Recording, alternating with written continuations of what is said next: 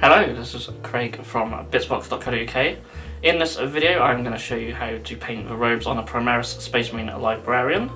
And of course you can paint anything that has robes or cloth in this exact same manner. I have a miniature right here, so this is the guy that we are painting in this tutorial. He's not finished yet obviously, I'll show you how I paint the robes.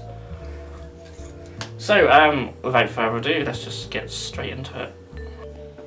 Okay, so we are going to be painting the cloak on this librarian.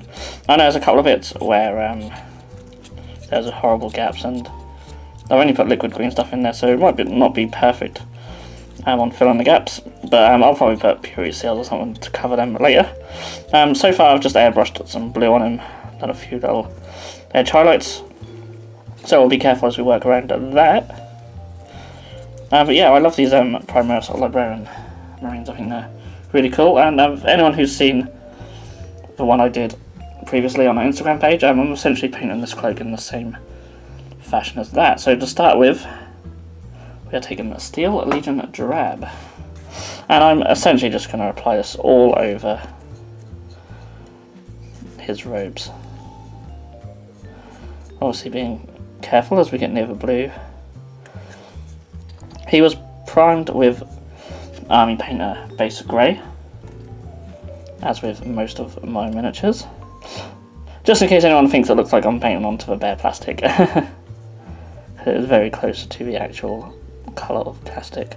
So just continue around painting these robes in this colour, and it's going on pretty well in just one coat. But you may need to if you have a darker primer. So now that this base coat is dry, we're going to take some Xandri dust, and we're essentially going to apply this over all of the robes, but just leaving the Steel Legion Drab just in the deepest recesses.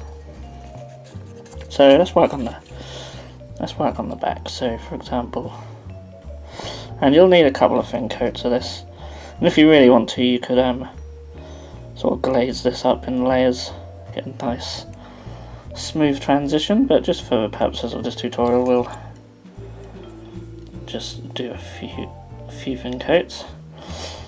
So for example, I've hit this raised area there, and we're going to leave just a little gap for this recess here, and apply some more. So these are only sort of for the deepest recesses, so you can see the little folds in the cloth, etc. We're going to leave all them with the original colour. So just work your way around, and as I said, you'll need a couple of thin coats. So now this layer is dried, you can see that's brightened up the cloak very nicely, and it's left us some dark areas in the recesses. So next up, we're going to take Xandri dust again, but this time we're going to add some Ushabti bone into the mix. So it's roughly 2 parts Xandri dust to 1 part Ushabti bone. I thin this out just a little bit more than usual as well, and this is going to be the start of our highlights. So this time I'm going to show you on the camera. We're going to paint sort of like half of these areas that we had done previously. So it's going to be more of sort of like a stylized sort of highlight and sort of working our way up. But I was really happy with the end result on the other librarian I did, so I'm just going to replicate that. Now it does pull up a little bit at the base, so just be wary of that. That's mainly my fault for having a bit too much on the brush. And of course it's very thin, so it's almost sort of glazing these layers up. That should help us get nice smooth transitions.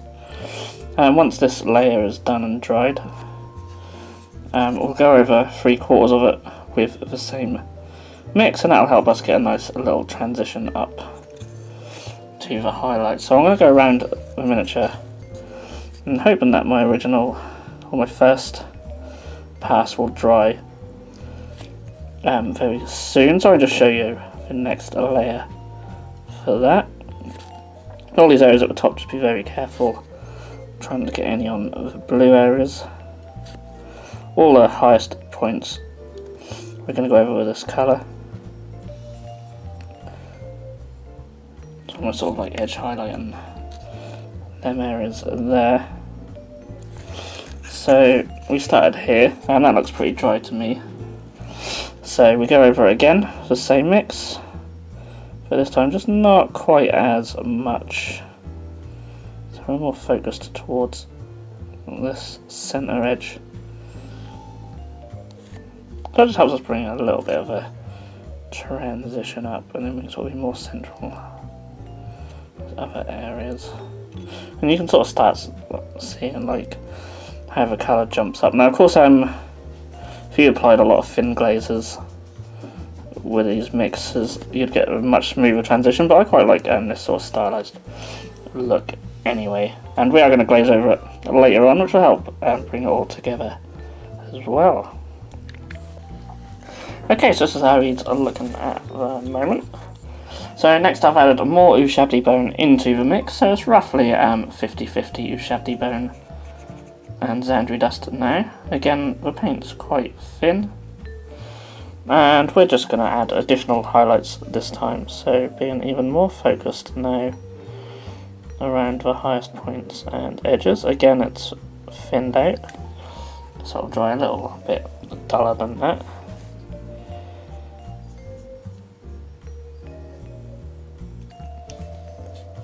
So really just a case of hitting all these higher points now.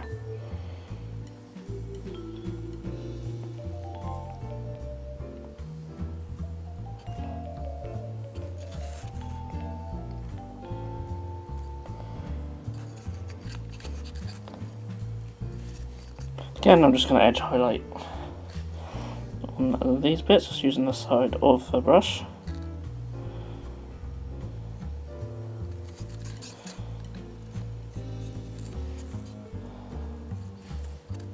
We have these raised areas here, so just continue working around, and then we just have one final step. Okay, so this is how the robes are looking now.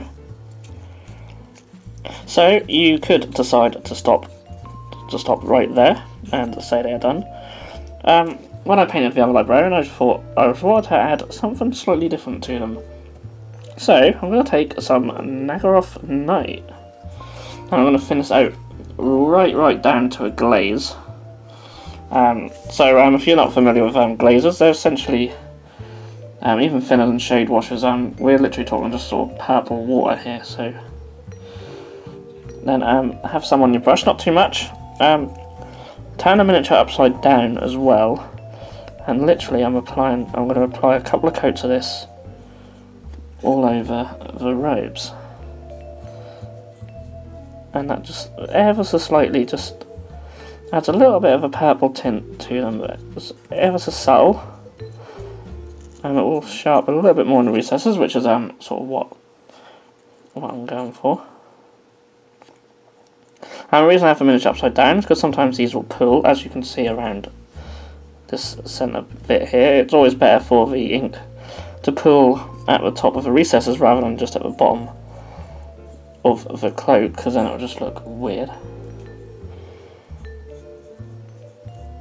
So yeah, as you can see, it's just ever so slightly tinted. That's very subtle. I am going to do a couple of coats of this, but that just makes it a little bit more visually interesting. It's not a massive change by any means, but it does help bring some of the colours together also. You could also decide to do like maybe corn red or something instead of Nagaroth Night. It's all about experimenting with colours. And here we have the finished cloak. So yeah, it might not look remarkably different on camera after the glazes, but I don't know, just adds a tiny little bit. I thought it was something different to try. So yeah, that is the tutorial on painting the robes. So yeah, there's many different ways to paint robes. I know I did a video a while back on doing like wet blending and stuff like that, but this is sort of like just a layered approach, and I'm quite happy with it. So yeah, I apologise, my voice has been a bit croaky in this one. I've just got a bit of a sore throat, but it's on the mend. So yeah, so we're looking for suggestions for future painting tutorials. So if you have any, please leave a comment below, and I will certainly take every suggestion and probably do tutorials on them, as long as they're not too wacky, of course. But yeah, I'm certainly looking for suggestions, so please feel free to do that. Now, of course, if you've enjoyed this video, you can give it a like, and you can also subscribe to our channel if you haven't done so already. We are going to be doing a giveaway at 5,000 subs, so if we haven't reached it by the time this video goes out, which we shouldn't have, but we are getting very close. So if you haven't subscribed, please hit that subscribe button, and you will everyone who subscribes will be in the draw, or have a chance to be in the draw to win some great prizes. We haven't decided what they are yet, but there'll be a lot of stuff. I keep nudging the camera. And we also have a giveaway on our Patreon. There's not long left now to enter for that. All you got to do is sign up for our Patreon during the month of July, and at the beginning of August we'll be doing a draw for new Primaris Reavers, and we're also giving away some librarians and captains as well. So all that's left to say is thank you so much for watching. I hope you've enjoyed this video, and I will see you again very soon.